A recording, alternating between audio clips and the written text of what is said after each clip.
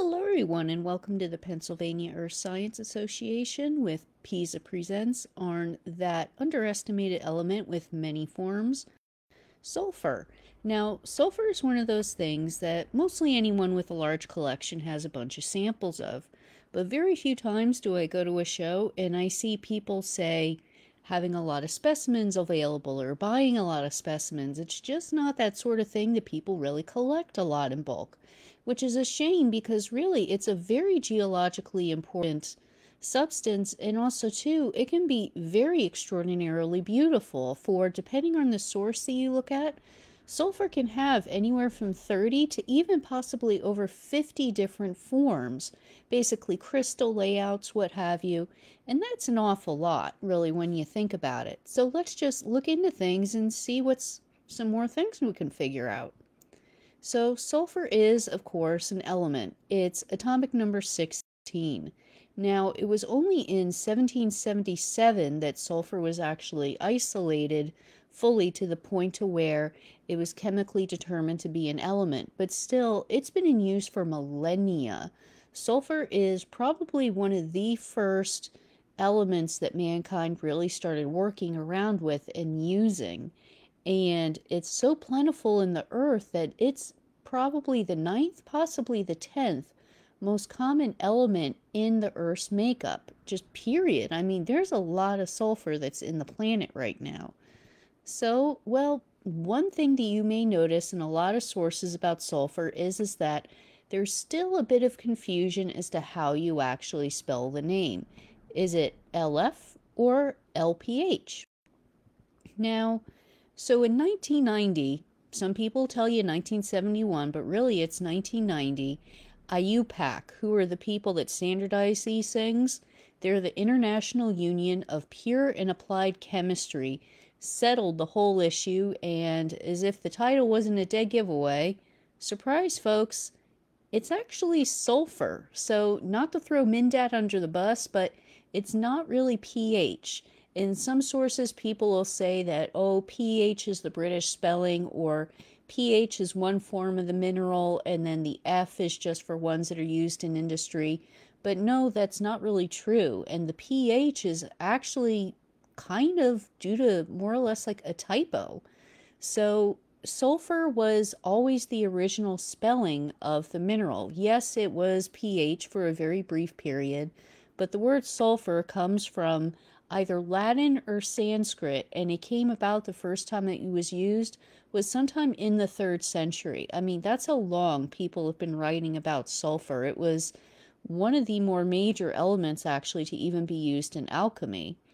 Now, the pH, that phraseology, is more or less a mistranslation of etymology, basically how languages are made up and just sort of the genetics of a language, like if you could break things down and see where certain words come from certain areas.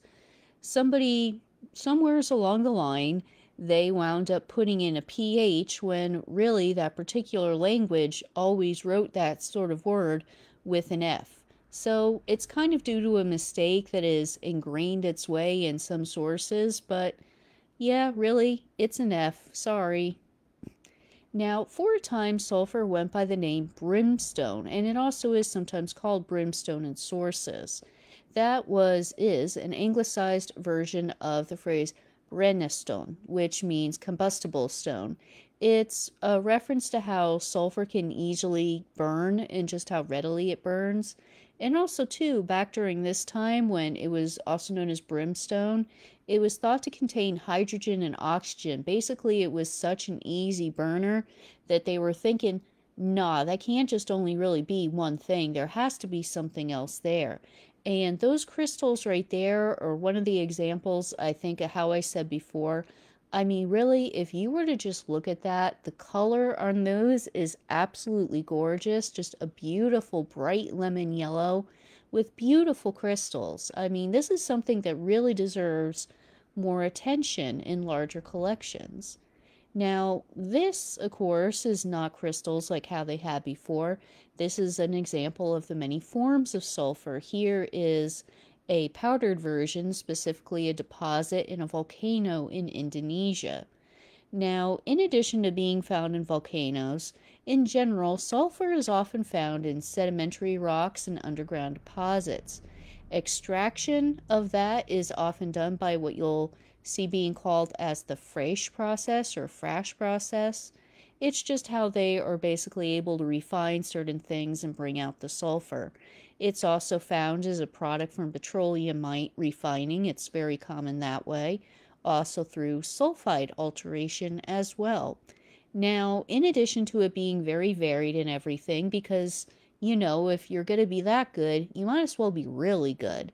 It has three crystal forms. Amorphous or gamma sulfur is formed when molten sulfur is rapidly cooled, which eventually turns this once pliable sulfur into the orthorhombic form.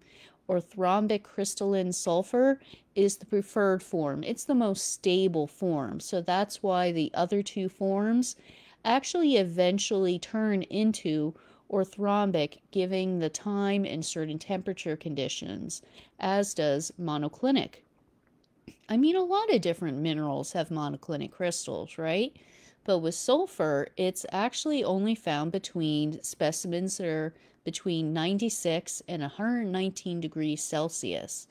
And like the amorphous, once it starts cooling, it gradually reverts to the orthorhombic form. Now, here is another beautiful specimen right here. This is from Bolivia. And in addition to having different crystal forms and being either crystalline or powdery, sulfur has a hardness of 1.5 to 2.5, and it's also got a specific gravity of 2.07 grams per centimeter cubed. And that is just another absolutely beautiful specimen right there. I mean, it almost looks, I hate to say it almost looks plasticine. It's so just, the crystals are just so beautiful and intensely colored, it just doesn't look real. And the irony is that probably the most famous thing that people think of when they think of sulfur isn't really one of its properties at all. It's sort of kind of a misconception about it. For pure sulfur is odorless. And really that, oh shoot, who's he now? Yeah, you better run, Egg. Okay, so for now, I just had to put that in, guys. Sorry. For like the 5 people on YouTube that will get that reference, I love you. For those that don't, just Google the Simpsons episode Homer the Great. But anyways, so the classic rotten egg smell is actually not pure elemental sulfur. It's hydrogen sulfide. It's very much connected to volcanism. Like when my husband and I were visiting Hawaii on our honeymoon, a lot of people, I mean, a lot of folks actually touring Volcano National Park, people were walking around with like handkerchiefs around their face because Kilauea was just so active at the time. It's pretty much everywhere you went was this smell of the gas, and they actually did close down the park periodically during that time because the smell was that intense. It was making people sick. I mean, we could walk outside our hotel room and it just smelled like spoiled eggs everywhere. Now, this is actually sulfur that's being eventually processed for its most common use, which is sulfuric acid. About 40% roughly, some countries more, some countries a little bit less, but overall on average you're looking at roughly 40% of sulfur goes into sulfuric acid, which is then used in a variety of products from just regular as, acids being acids to just pesticides, insecticides, and other different things like that. Industry, a lot of acid is used in industry, whether it be etching or other things. Now, Pliny the Elder, who is probably the person that has made the most unofficial appearances on this channel, once called sulfur a most singular kind of earth and an agent of great power on other substances, referencing its ability to be involved in not only acids but a lot of other things. Now, what were some of these other things that sulfur has found its way in? Well, starting on the right, sulfur has been historically used as a major ingredient in not only gunpowder. Allegedly, the story goes is that gunpowder was invented directly by experimenting with sulfur.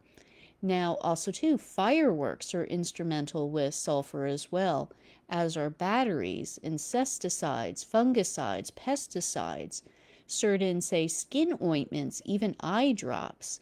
And then on the left, you're looking at a lot of different laundry substances, and also too things to bleach cloth back in the day.